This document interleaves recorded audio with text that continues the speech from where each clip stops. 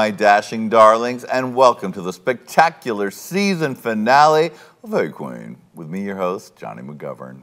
Today's show is going to be divine. Our guest today is a two-time drag racer and is about to be a two-time couch breaker. They've been gagging the children across the country in the new HBO series, We're Here, and has returned to the Sparkle Couch to tell us all about it. They're the elephant queen of the drag scene. I'm talking about the phenomenal Eureka O'Hara.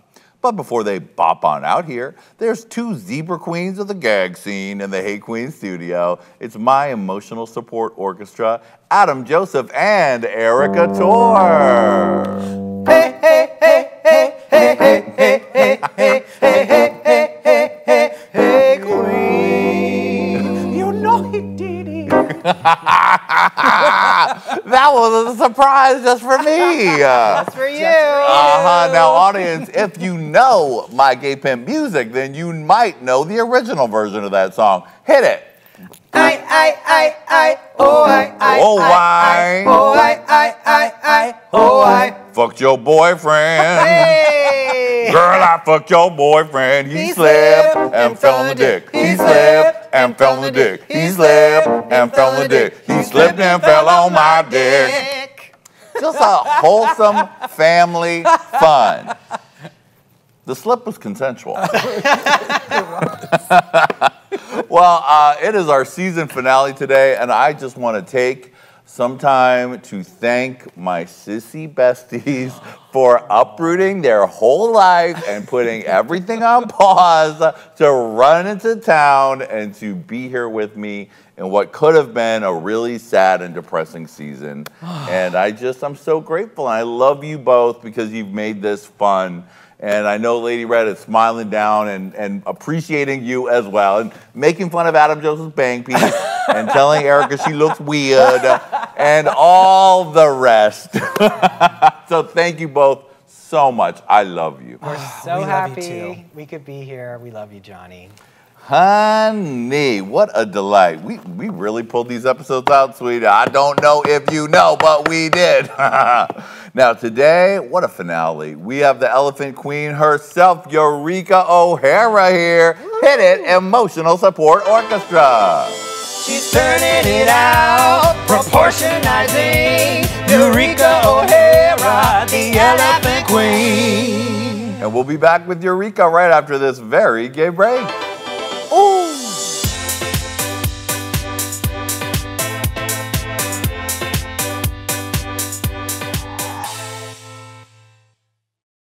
It's Pride season.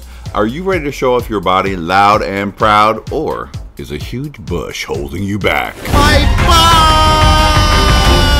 bush! Don't worry, sweetie. Our sponsors for today, Manscaped.com, want to help you make your pubes Pride Parade ready. Pride season is upon us, but my pubes are too ginormous. Prep for Pride with the brand new Lawnmower 4.0 and the Ultra Smooth package. Get 20% off plus free shipping with the code QUEEN at Manscaped.com. Go to Manscaped.com and use the code. When you're a hairy beast like me, sometimes people look at you and say, baby, let me shave your shoulders tonight. When it comes time to get your man areas in shape, well, honey, you don't want to use this. Ooh, you don't want to use this.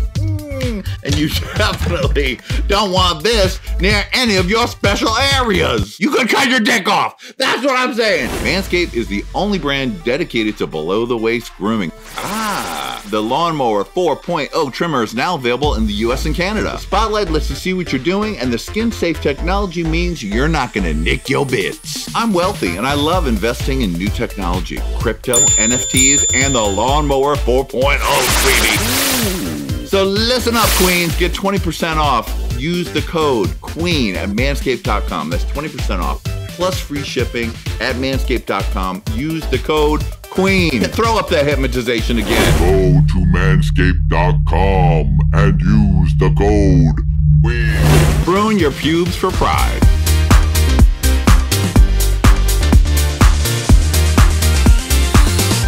Our guest today is the Elephant Queen, has been spreading her drag joy all across this great country of ours in her hit series, We're Here. Please welcome Eureka O'Hara. Turning it out, proportionizing. Eureka O'Hara, the Elephant Queen. Ooh, my new single. Yeah. iTunes in about 6 months. Thank y'all. Hey, Queen. Hey, girl. Sweetie, what a delight to see you. It's really a wonderful pleasure to see you today, too, Johnny. You look incredible. This old thing. Are you coming to cast a spell and turn me into a mouse? Well, Mom, if that's what it takes, damn it. You're giving me the witch's couture today. I'll take it, honey. Listen, I love the witches. I love Angelica Houston.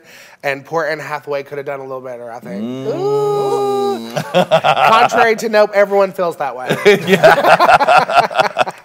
Well, thank you for being here. Thank you for taking a COVID test out in the parking lot. Oh my God, the COVID test. I've never had a blood test yet. Y'all are serious at Hey Qween. We gotta keep it safe. We can't have all the biggest stars of drag coming around. I got my little Band-Aid. They pricked my finger. It was actually kind of exciting. I was like, poke me in. No,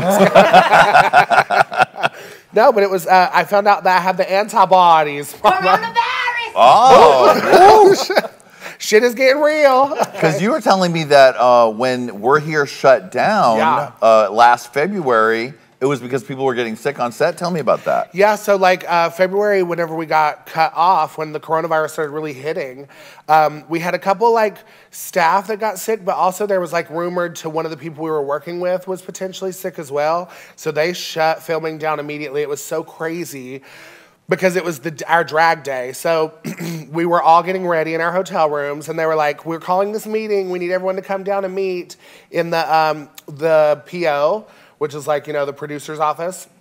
So we come down. I had like no makeup on yet. Shangela's fully painted. Bob's fully painted in a mask like Darth Vader, like.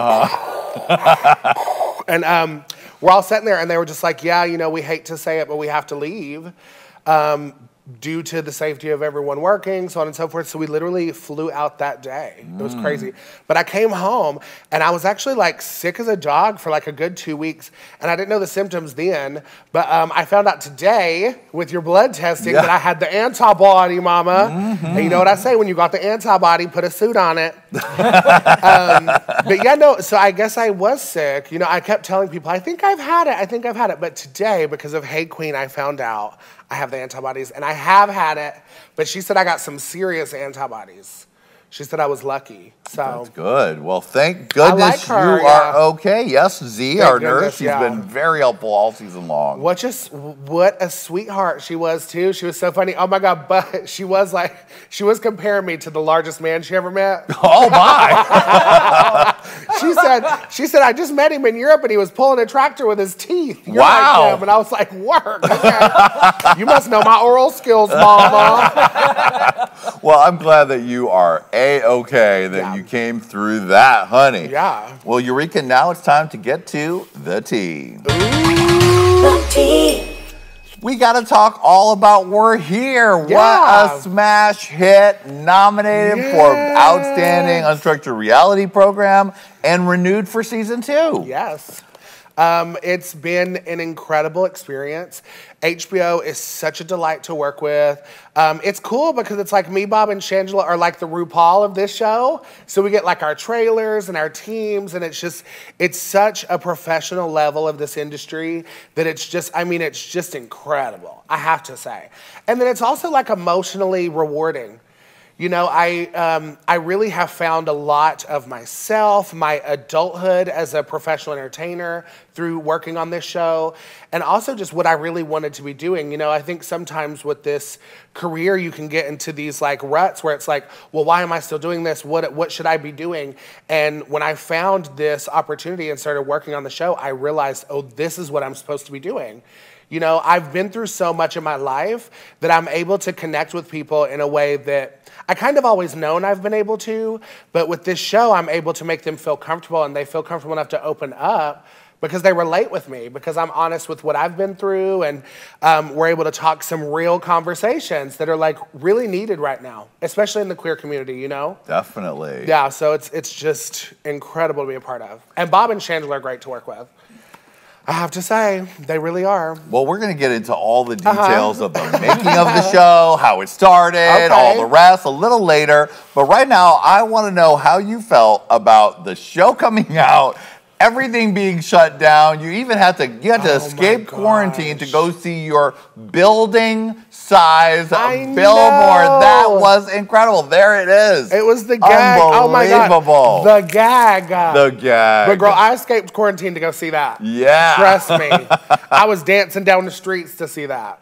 That must have been so exciting. It was beautiful, yeah. I mean, it's also just beautiful for queer culture. You know what I mean? And to be a part of it, to be one of the 3 faces on the side of a building in Hollywood on Sunset fucking Boulevard, excuse my language. Yeah. But you know, when I was driving over the corner, I couldn't help but tear up. You know what I mean? And cry, because it was just like, girl, like that's what dreams are made of. As a little fat queer kid in East Tennessee, you know what I mean? That's what you dream of, pulling over the hill to see is your big ass on the side of a building. Yeah. So it was really amazing. We all enjoyed your Instagram clip where you were like, da da da da da. I had to give him a little buck, you know, for the kids. Yes, you did it, piece. sweetie. So how have you been holding up in quarantine? I mean, you're in West Hollywood with us. Tell me how this whole experience has been for you. It's a lot, yeah. I mean, it's lonely. You know, I think no matter who you are or how many people you have in your life, no matter how many Zoom calls you make, it's a sad and lonely time. It's a self-discovering time. You know, I've also stayed very busy because I've needed to, but I learned so much about myself during quarantine. It's so weird because I'm a very extroverted person in my professional life, but in my personal life, I'm actually very introverted. Like, I love a good Netflix chill, maybe a cocktail, maybe 1 or 2 friends at the most, you know, very personal, very low-key. But then even not having that, like being by yourself, that's hard for me because I'm always around someone, always doing something. So being made to sit still was really hard. And it was emotionally hard. Like, it fucked me up a little bit. I had to, like, discover how to deal with myself by myself. You know, and I don't know if anyone else had that issue, but that was probably the hardest part, was, like, learning to be alone. You know, in a world where, you know, I have trust and abandonment issues from my childhood and traumas and things like that. So, like, loneliness is really hard for me. So really being pushed to be alone made it very difficult to deal with quarantine, especially at first. The first, like, month or 2 was really hard. Yeah.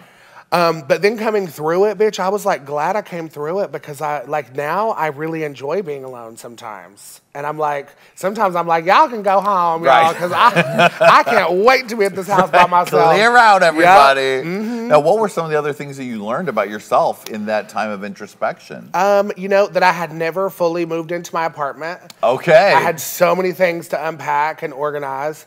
So I was like just picking one thing like every few days to work on.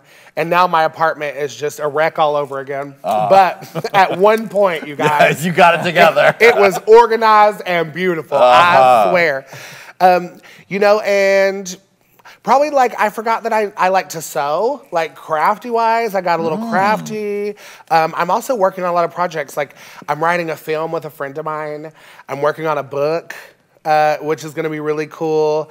Just doing projects like that I kind of forgot I love to write. So I've been doing a lot of writing and catching up with people. Girl, I've made friends with neighbors I never would have made friends with before. Even the neighbors who used to yell at you for turning the music down? Girl, Miss Thing, they were all too ready. And Miss Thing, the music was louder during quarantine. I'm just going to be real. Some days, the only way I survived was turning the bass up and the music up and pretending I was at the club. You know, turned all the lights on, had a cocktail, dropped some G. I was like, woo! Just by myself, bitch, dancing with wig hands, girl. Flipping the lights on and off, charging yourself $10 cover.